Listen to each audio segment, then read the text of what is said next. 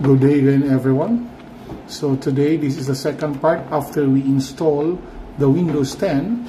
So we need to install the device drivers because the first time installation of the Windows, if you can see class, I would like to open the device driver now on the device manager.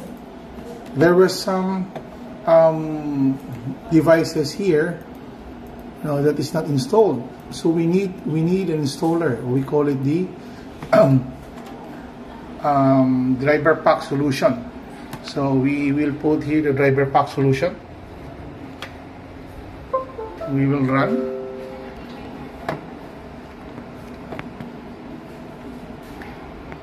Click it here. Then we have the DriverPack solution. All you need to do is to double click.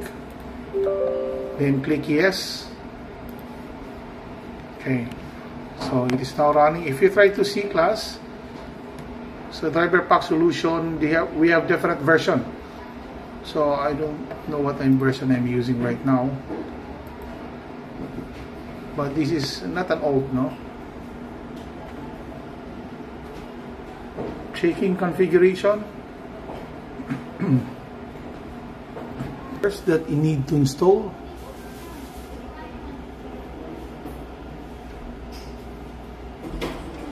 So this DriverPack solution now class is examining, no? So if you can see, you can click it here, directly install automatically. So there were 12 drivers that need to be installed. Your the DriverPack solution need to install these 12 drivers. So you can click install automatically, or you can choose the expert mode if you don't want to install these 12 drivers, only selected. But I will recommend to install it, everything. So you click install automatically. So if you can see class, it is now starting to install. Here, this is the driver manager. So each one of these will be installed while waiting.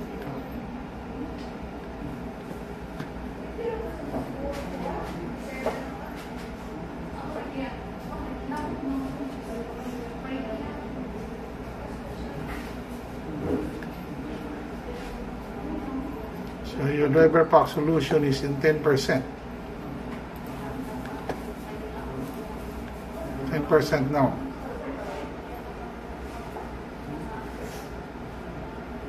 Again, wait.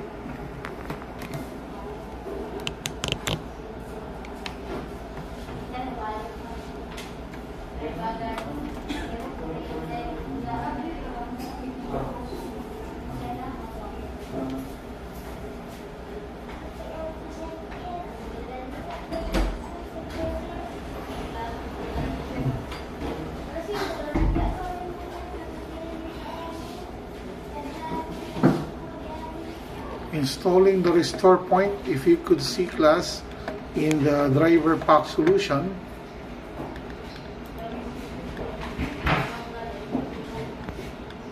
it's done installing the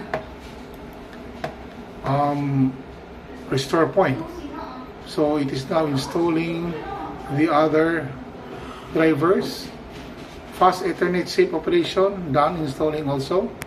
So in progress is the fast safe operation internet here. That is in progress. So most of these are done.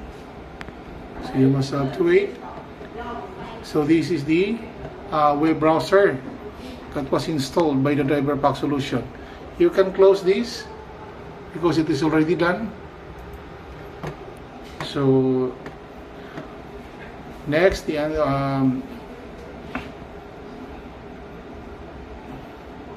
it is the chipset. It is now installing the chipset. This is the progress, so that is in progress. Next is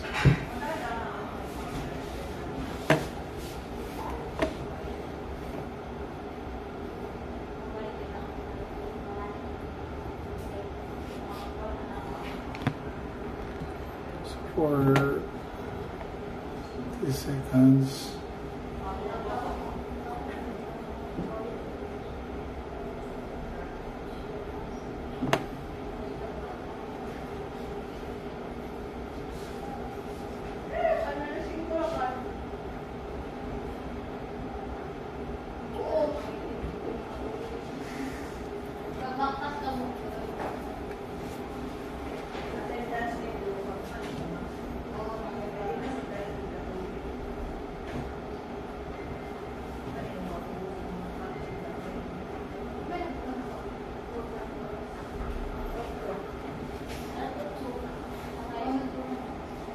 So done installing the chipset 100.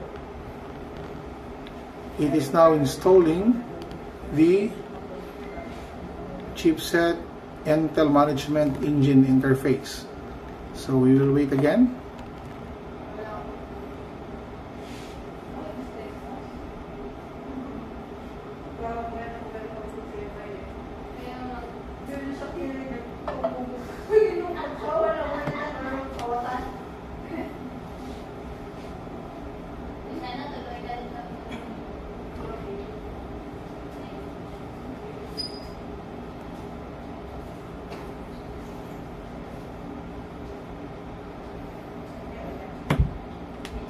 Done the chipset management engine.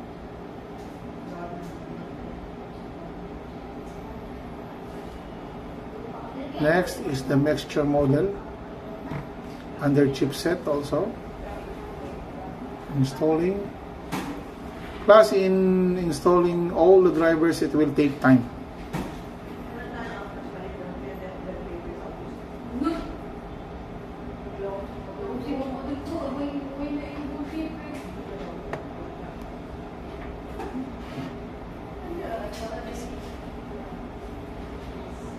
Done. So now it is installing the controller. So installing the controller now. So I suggest that you need to install automatically for all the drivers that needed in your computer. It will be installed. Almost there. Done.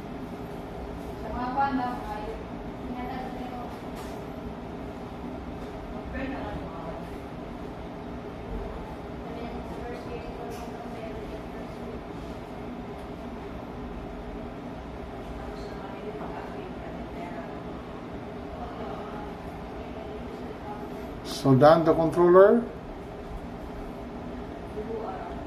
Next is the sound card. So the display audio.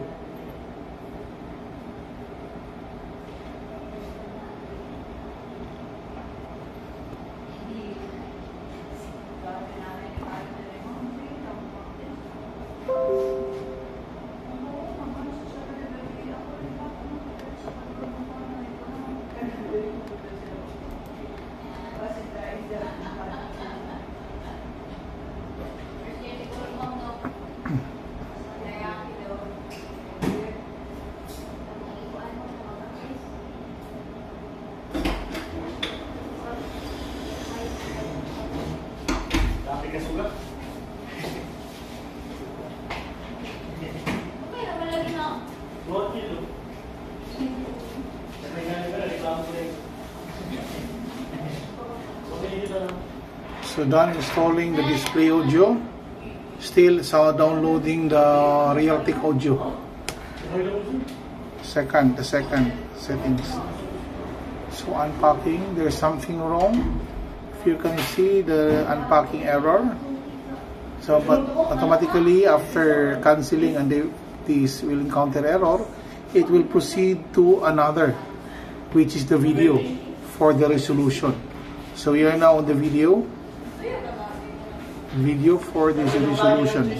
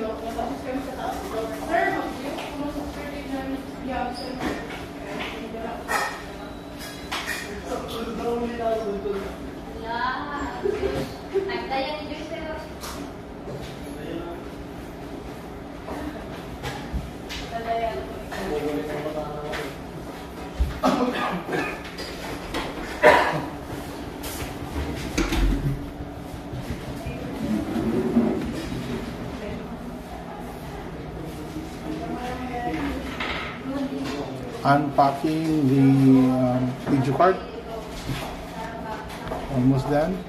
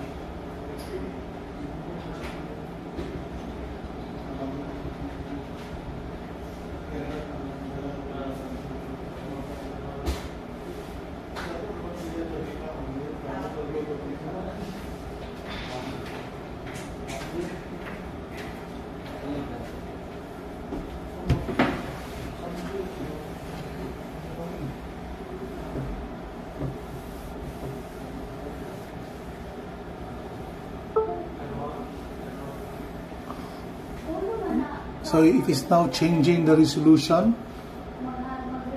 Almost done with the video card settings. So if you can see, there is a blinking of our screen because changing the resolution.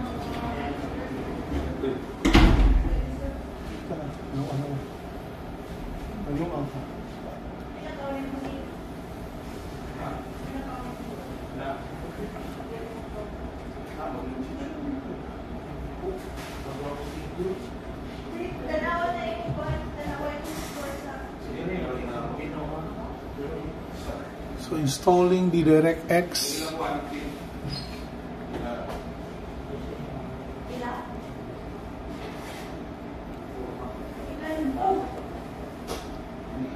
Almost done.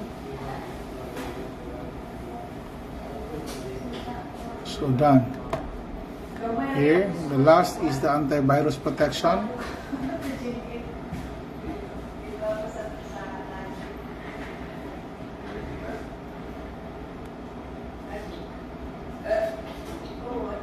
So you have actually an option if you will include this one or not. But for the first time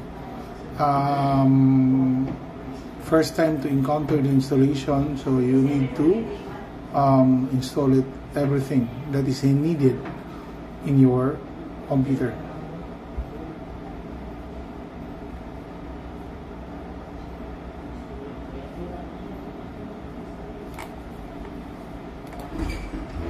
So we are now on 77%.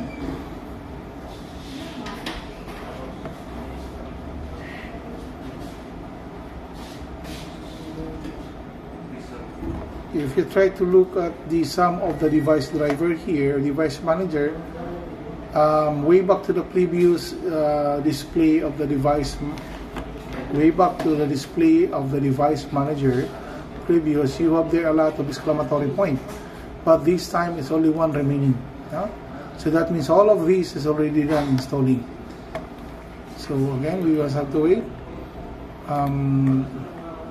It's almost 77.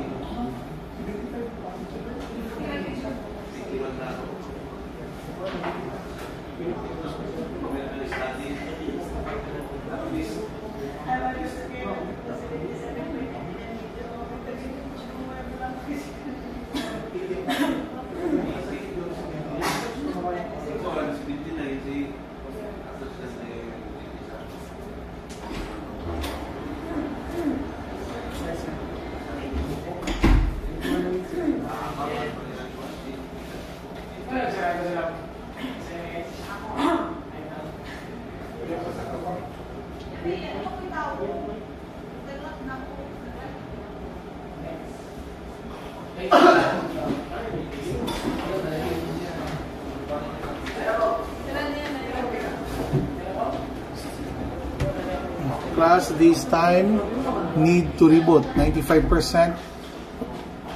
You just click here the reboot.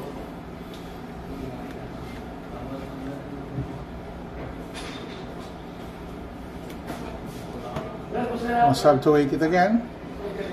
Rebooting, setting up all the new drivers installed in your computer.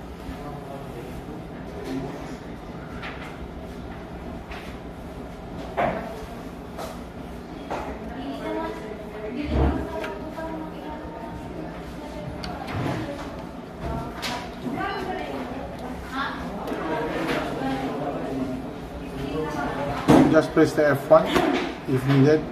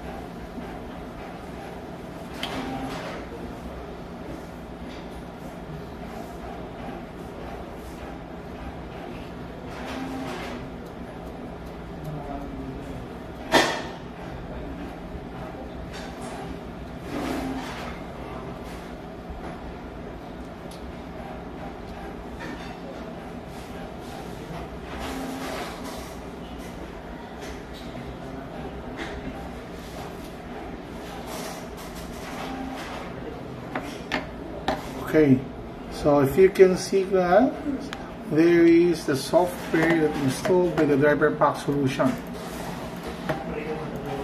So for you to check, we will type again the device manager to check if there is no exclamatory point. So see, there is no exclamatory point anymore. That means all of the driver is already installed in your computer. So that's it. We're done installing the DriverPack solution. Thank you.